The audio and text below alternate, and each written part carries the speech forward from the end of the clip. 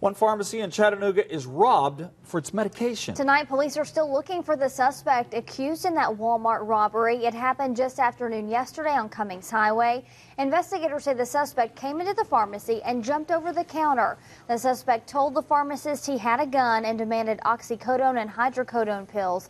If you recognize the man in these pictures, you're asked to call Chattanooga police. Tonight, we are taking a closer look into the tremendous changes in pharmacy culture as the result of many robberies just like this one.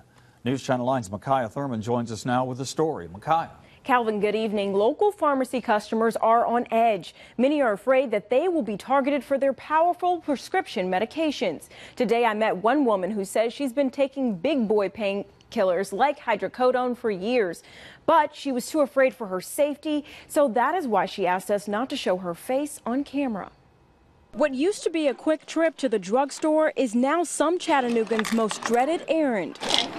You worry about it more than you worry about going to the bank. I do, so it's scary sometimes. This pharmacy customer is so concerned about her safety that she asked us to conceal her identity. She says she gets all types of painkillers on a regular basis, but each trip to the pharmacy presents a new dangerous situation. It used to be something you just didn't think about. You just did what you needed to do, and you didn't think about other people's pills, and they didn't think about yours. But now, gosh, I mean, you've got to be careful just buying cold medicine now. And even those filling those powerful prescriptions are taking extra precautions.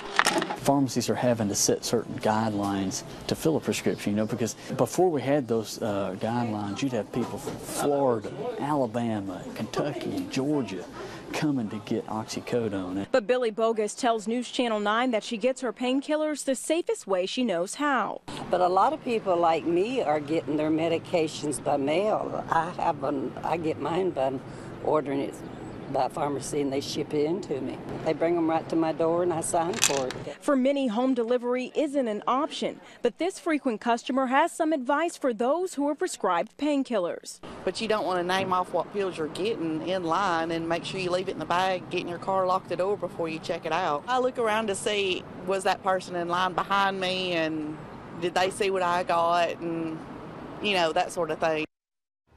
And just in case you were wondering, hydrocodone has been the most prescribed drug in America since 2007.